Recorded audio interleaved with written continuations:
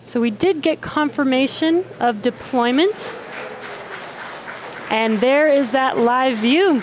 So you can see on your screen the satellites are slowly separating away from the second stage, and over the next few weeks they will distance themselves from each other and eventually use their onboard ion thrusters to make their way to their final orbit.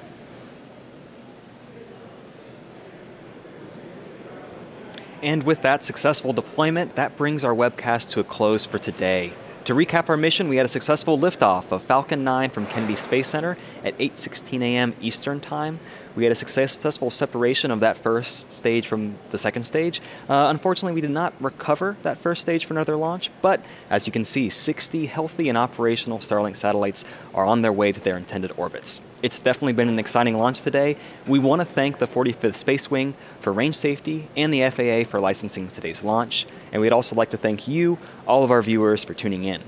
Please follow our website and social media platforms for updates on our next missions and milestones. Until the next time, please take care and have a great day.